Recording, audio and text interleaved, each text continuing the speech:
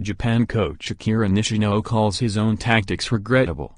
Japan coach Akira Nishino admitted he was not happy with his own negative tactics after a 1-0 defeat to Poland, which still proved enough to sneak the Blue Samurai through to the last 16 of the World Cup. Jan Bednarek scored the only goal of the game for the already eliminated Poles, but Nishino knew a Colombia victory over Senegal would send his side through thanks to a better disciplinary record as long as the goal difference remained the same. Nishino initiated a bizarre and high-risk strategy for the final quarter hour of the match as he ordered his players to keep passing the ball around in defense in order to avoid the possibility of conceding a crucial second goal, or picking up any bookings. Nishino told a press conference, "It was a very tough decision, but I decided I wanted to keep the status quo and make sure a change was not going to take place on our pitch.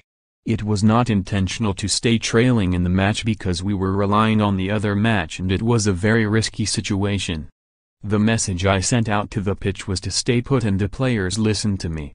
Nishino's high-risk tactics paid off despite an anxious wait at the final whistle for the result of the match between Colombia and Senegal to be confirmed, and it means Japan are through to the last 16 for only the third time.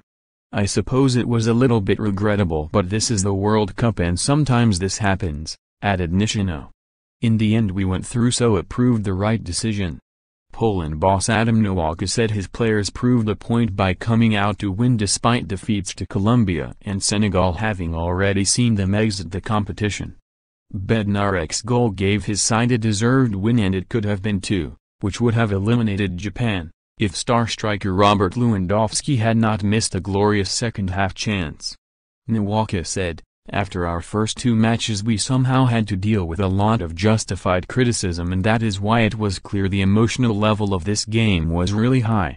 We had two unsuccessful games in which our hopes were not realized, and this is why it was a very important match, to prove that the Polish team will fight to the very end and bring a little bit of joy to our fans. This will not sweeten our losses or the results of those two matches. But we have to say we have accumulated a lot of experience at this World Cup and we have plans and ambitions, and I think we will go forward."